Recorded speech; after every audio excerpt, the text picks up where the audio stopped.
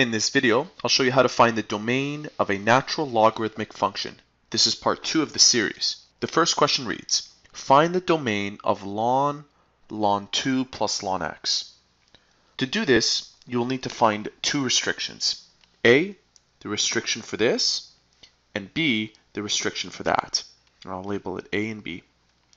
Now the reason why A is a restriction is because we know whatever is inside of ln must be greater than 0. If it's anything less or equal to 0, it will result in an error. So this part right here, ln 2 plus ln x must be greater than 0. So now we have to solve for x. And to do that, I'm going to bring this over and I end up with negative ln x. And the reason why it becomes negative is because it was positive originally.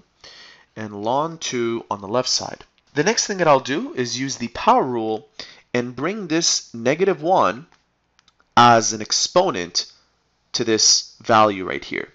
So we end up with ln 2 is greater than ln x to the power of negative 1. Now that I have a ln on both sides, what I can do is I can raise both the left and the right side as powers to the base e. And by doing that, look what happens. This e and this ln cancel, and you end up with 2 on the left side. And on the right side, you end up with x to the power of negative 1. Now remember, x to the power of negative 1 is the same thing as 1 over x. So 1 over x is the same thing as x to the power of negative 1. And from here, we solve for x, and we end up with x must be greater than 1 over 2. The next restriction, we'll focus on B here, is that this x, just like in the overall expression, this x must be greater than 0. If it's anything that is 0 or less, you'll get an error.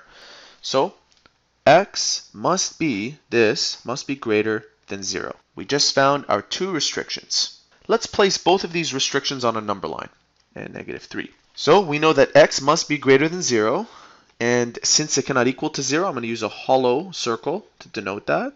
And it's going this way. Also, x must be less than half. So half is right here, and I'm going to use another hollow circle right up here. And x must be greater than half. So it will be going this way. Now where both of these lines share a commonality is everything after half excluding half. Now to write that down, we're going to say the domain is x such that x is greater than half. Now take a look. Remember, anything where they share a commonality is where the domain is for all real x values.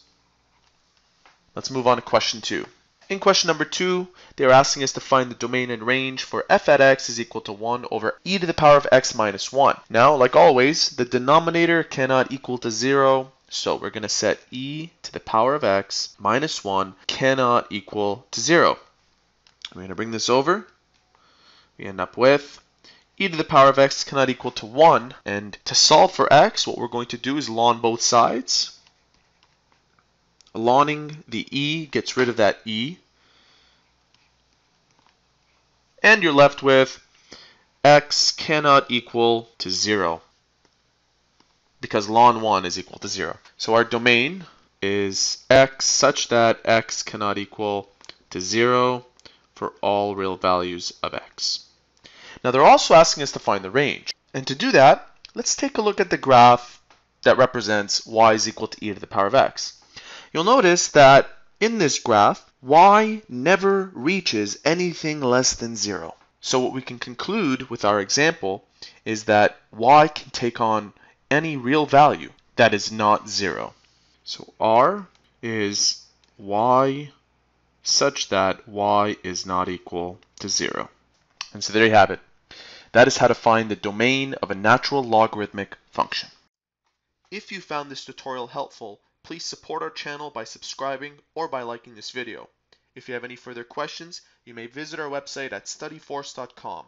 We are an online service for students seeking free homework help. See you soon.